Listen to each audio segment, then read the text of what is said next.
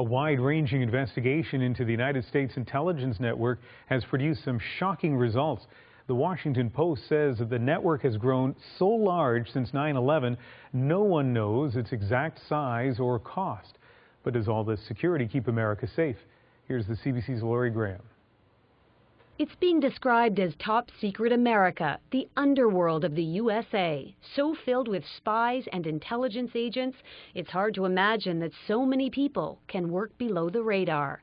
850,000, more than the population of Washington, D.C., hold top-level security clearances, where some 1,271 organizations and nearly 2,000 private companies work on counterterrorism, homeland security, and intelligence. Overlapping agencies doing overlapping things. But according to the Washington Post, this security web created after the September 11th attacks has a lack of focus, creates redundancy and waste, and has grown beyond control. You hear the government itself saying we really don't have our arms around what we've built.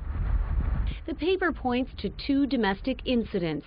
Army Major Nadel Hassan, accused of shooting 13 people in Fort Hood, Texas, and the so-called underwear bomber. In both cases, intelligence was available, but overlooked by agencies. Rather than a failure to collect or share intelligence, this was a failure to connect and understand the intelligence that we already had. President Obama was quick to speak out then, but today?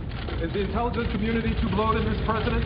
He refused to answer questions about his intelligence community, something his press secretary couldn't do. You want redundancy, you want some redundancy built into that system. I agree that the intelligence community is too big and too inexperienced. And incompetent, says this former CIA agent. Larded money on top of money, people on top of people, buildings on top of buildings. So we can say we have a big intelligence community. In most things, big doesn't always equal quality. But this afternoon, the Director of National Intelligence defended the quality of his agency, saying the newspaper's description is not the intelligence community he knows.